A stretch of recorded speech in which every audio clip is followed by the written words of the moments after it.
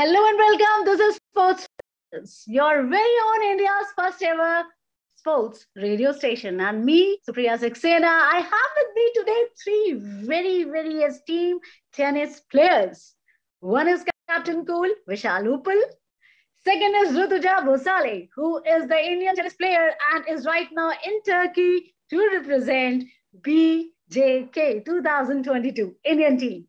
And thirdly, I have with me Sowjanya Bavisetti. Hello. Hi, everyone out there. Hi. Hello.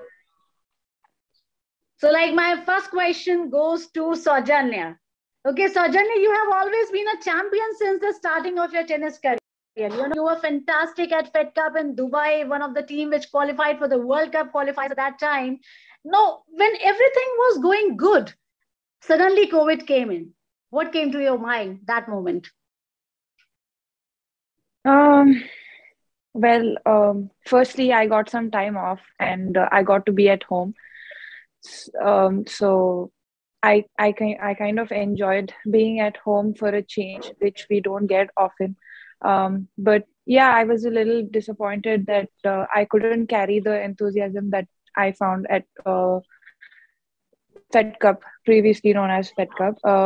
From Dubai, I couldn't carry it forward. I was a little disappointed, but I'm glad now everything is almost back to normal. So, ladies and gentlemen, Bavisetti has a career-high singles ranking by the Women's Tennis Association (WTA) of 571, which was achieved on 9 June 2014. She also has a career-high WTA doubles ranking of 402. Sowjanya, you are in Turkey right now, representing BJK 2022 team. How does it feel? I'm very excited. When I got a call, I was in Australia and I immediately took the chance. And it's amazing to represent India anytime. And yeah, so I'm really looking forward for the matches to begin tomorrow. Okay, now Captain Cool, is Sowjanya disciplined or not? Yes, Sowjanya is very disciplined, and so is the rest of the team. The girls have been working extremely hard this week, preparing for the tournament ahead, and they have been having their fair share of fun. I'm sure they'll be making a few more reels and posting them on Instagram and stuff like that. It's important to work very hard and also have some fun and keep your energy light, because once the matches start, it's quite intense. So, you need to keep your wits about yourself and make sure you're also having a good time. By the way, I have following your Facebook stories right away, and even your Insta stories. The song you picked, they are really a heartthrob songs. Vishal, like you mentioned fun. So right at the moment, you just told me that it's raining out there. So you're missing pakoras and chai, sitting in the balcony, just watching the rain, falling, and you're not able to eat the pakoras. Yeah, Supriya, the problem is now I don't have the luxury. The problem is now I don't have the luxury of eating pakoras. So I have to be very careful with what I eat. And yes, absolutely missing a hot cup of chai for sure. But we've been enjoying the Turkish tea here, and it's been quite nice to have the local tea here as well. Okay, so now my next question goes to Rutuja. Rutuja, when did you start playing tennis, and what got you interested in the first place? Well, I was 8 or 9. Don't really know. I don't really remember how old I was. It was just kind of a hobby because my dad himself was into track and field sport. Like he used to do javelin throws and 400-meter hurdles. So he wanted to put me in some kind of sport. Didn't know it was going to be tennis eventually. When I played my first couple of junior matches, I just loved the nature of the sport, the competitiveness of the sport, which I feel is not just for tennis but also in life. So yeah, I just fell in love with the sport, and that's how I got into tennis. So, ladies and gentlemen, Rutuja, she made a debut for the Indian Fed Cup team in 2012. In that year, she also achieved the highest junior ranking of world number 55. Bhosale, the former Indian number 1 in the WTA doubles ranking, attended Texas A&M University and graduated with a degree in human resources and tourism management in 2017. Oh my goodness, इतना ज़्यादा पढ़ाई कैसे? Well, I think option nahi tha. I don't think so. I had an option. I had to do it because I was on a scholarship at a very prestigious university. Obviously, tennis was something that got me that scholarship. So I think I had to do my part to keep the scholarship. And yeah, I mean, it wasn't easy going from India to all the way to the United States.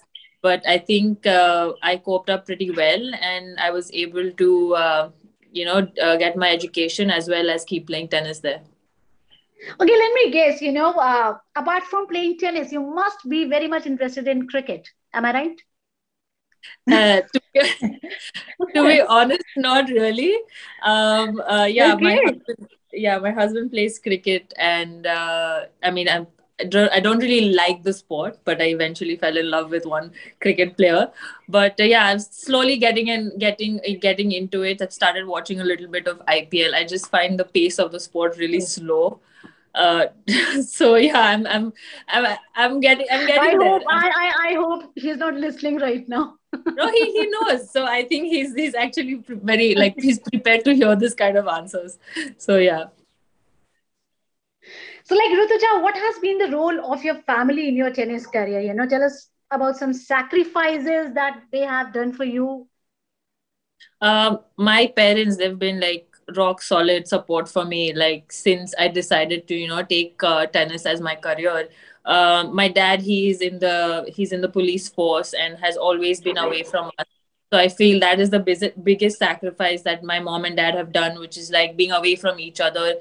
Obviously, you know to raise the only child, like I'm from a very small village in Solapur, and people were telling them like, she's the only daughter, you're putting so much money into her sport, like shadi karke usko jana hai, and all those typical things Yeah. you hear from people. So but my dad and mom, they were pretty solid on their decision, on what they said that whatever you choose to do, it's we're gonna support it. So uh, they've just been rock solid, supported in every decision, whether I going to the United States, leaving professional tennis aside. 16 when I made that decision on my own.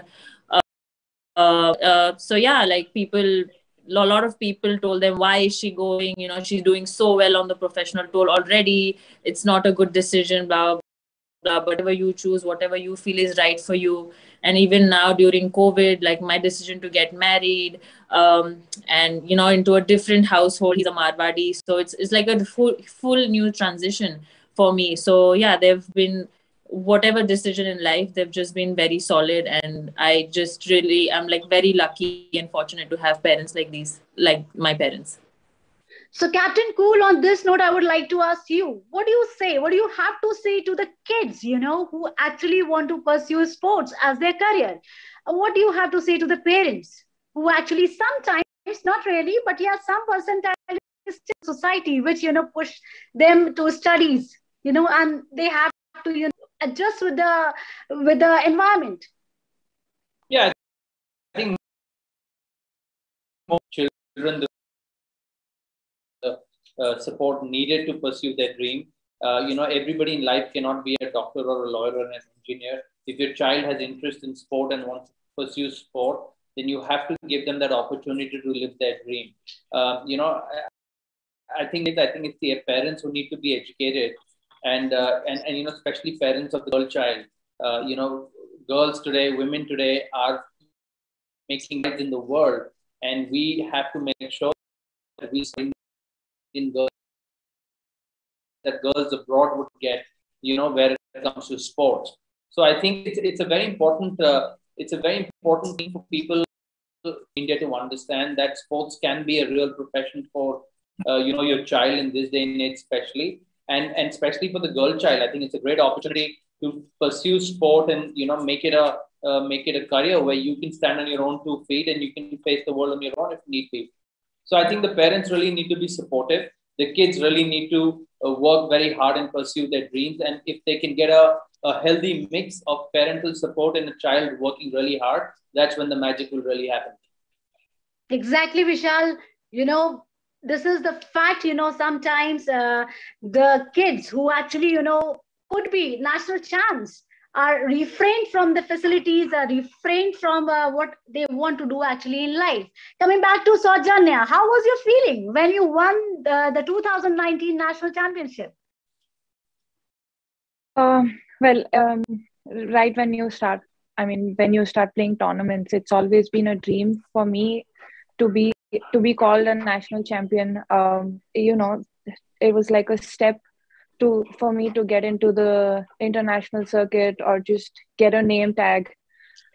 When I finally won it, I couldn't believe it, but because there were so many years that I couldn't play due to some injuries, or I was away playing some other tournaments. But when I finally won it, I cannot still explain the feeling. It's just beyond my any words. Um, but but yeah, now everywhere I go, people address me as, oh, national champion. So it's great. It stays with me forever. So it's amazing. So, like, how you cheer up yourself in big tournaments like this, BJK? Um, I personally I feel every match is important, but playing for the country, I mean, a big responsibility. Also, it's a great opportunity.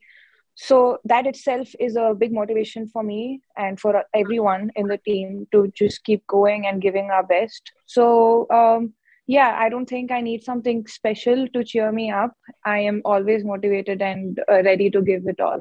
But I know a single liner which can actually cheer you up. If someone will say someday that सौजन्य आपके सौजन्य से हमने एक cup जीता है, then you will feel good, I think, right? Yeah, definitely. So, like, which year is memorable for you, Sowjanya, when you actually felt good that you won, most of the matches or title? It's definitely 2019 for me. I mean, I won the nationals. I did well on the international circuit as well, and I beat some good players. Um, and I got selected to represent India for the first time in 2019. So I would say 2019, but 2022 so far has been very, very nice to me. I am representing India again, and I've had one of the biggest wins of my career this year already, and so yeah, 2019 and 2022. Okay, the same question goes to Rutuja also. Which year? Um, to be honest, I would say when I mean, the best years, or like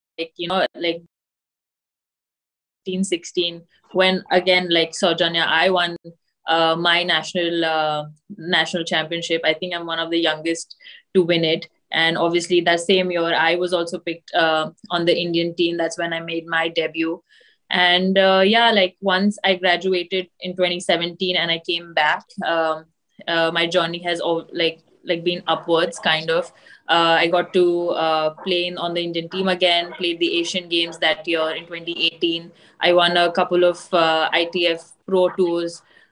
So yeah, I think when I was 15, 16 and 2018 one of my most positive years, and I hope to keep going and make the coming years also positive for me. So, like, Rutuja, who was your role model while growing up? My parents, my dad especially, he's always been my role model. I've seen him give 100% in whatever he does, and especially like during COVID, I saw him like he was at home. I mean, not at home, but he got posted in Pune. And luckily during COVID, like Sowjanya said, that we were very fortunate to spend time with our families, because being on tour is very tough, because you're alone most of the time. So I got to see my father and how he was able to forget about himself and just go to work every day and help out during COVID. So yeah. And apart from my parents, I would say Saina Nehwal is someone I've always looked up to. I think she is an incredible person, like who's done so much for our country in badminton. And the way she just fights on the court is something I would always like. I would love to meet her one day and just learn a lot, like how she is able to do that year in year out every day.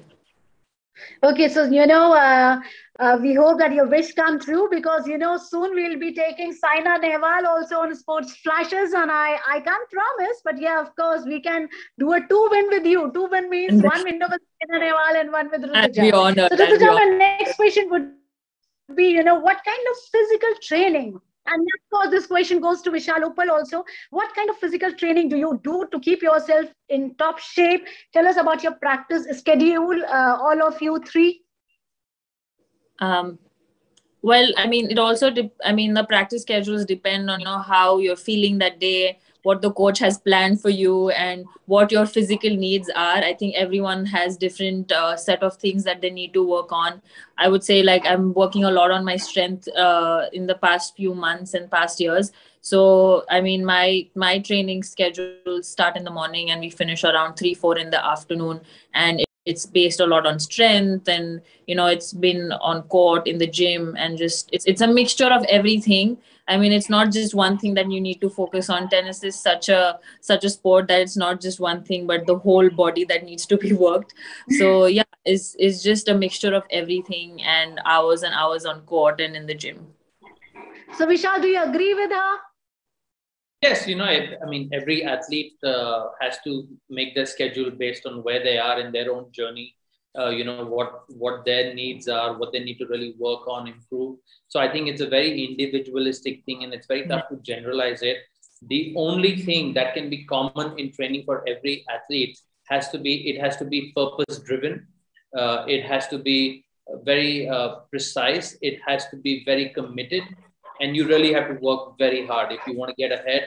If you want to get better, you really have to work very hard, very diligently, and make sure you're not wasting your time by procrastinating. You have to really make sure that it's not the number of hours you put in training; it's the productivity of the hours that you put in training that really matters. So your training is productive, and also not to forget your recovery in the whole process. A lot of people just focus on training, and then they forget that recovery is a very big part of training. So not to neglect your training and your recovery either. Okay, Sowjanya, coming to you, what was, how you ever think that if you didn't play tennis, so which game would you like to play?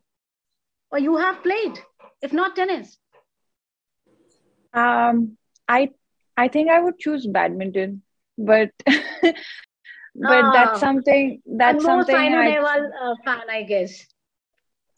yeah, Saina Nehwal, Sindhu, we have so many. Yeah. Yeah. But no, I used to play badminton with my sisters when we were young before I picked up tennis. Um, so yeah, but otherwise, I've known tennis my whole life. I don't think my life would be the same without tennis. So I wouldn't want it any other way. So anyone, any advice would you like to give to upcoming tennis players? I think uh, I think you need to trust the process and believe in yourself, even when no one's believing in you. Like you don't need anyone to believe in you first of all, but just in case someone's putting you down, just make yourself a cup of tea and just say, "Screw them all," and just do you, and just This do was a you. good one. This was a good one. Okay, you play most of the doubles matches with Rishika Sankara. So, what was the one thing you liked the most about her? It's the ease that we have with each other. We we are also very good friends off court, and we have we have known each other since I've begun my tennis career. Um, what I like the most is that we enjoy being on court. Okay, so it's not like serious pressure putting situation for us. Whenever we are on court, we just enjoy ourselves, and I think that's when we she gets the best out of me, and that's how I would want to play doubles, and I enjoy being on court with her. So now, that's a buzzer question to both of the players, Sowjanya and Rutuja. Let me see who answers the same, and let me make out who answers first. So now, Vishal is a lenient coach or a stricter coach, or is he balanced? One, two, three. Strict. Ah, Rutuja, you missed. I would say, yeah, I would say balance. अच्छा, okay. He's balanced. Yeah. Vishal, आप क्या कहना चाहेंगे? Your I take hope on that. I hope I'm balanced, because that's one of the key factors. You've got to work your players hard, but you also have to respect their wishes, and you have to go by what they tell you as to how they're feeling physically, if they need to take a session off or not. So you have to be respectful of everything, but at the same time you have to try and be tough also. But Supriya, what I can tell you is, hopefully one of these days soon on your show Sports Flashes, there will be a couple of young girls who will be coming and telling you that we'd love to get to meet Rutuja and Sowjanya and Ankita and Ria and Sanya, and try and emulate them and their heroics playing for India. So I hope on Sports Flashes very soon, these girls will be the role models that people will look forward to meeting and interacting with. Thank you so much, Vishal, for these golden words. Actually, we needed it so desperately. Vishal, it has always been an inspiration talking to you. The strength, the work hard capability of yours and in your students, in your team. I can see it very well. I've often seen you, having fun. I have seen you making jokes and cracking jokes. I've interviewed you before also, and you have always been a sweet guy. Always, he is strict and he should be strict because you have to win, the cup. And we hope the best for the team. We hope the best for the BJK 2022 tournament. All the best to you three. On that note, this is Supriya Saxena on Sports Flashes. Say goodbye. Please keep rocking and be upright to India always. Thank you, Thank you Supriya. so Thank you. much. Thank you Thank for having you. us. Thank you so much.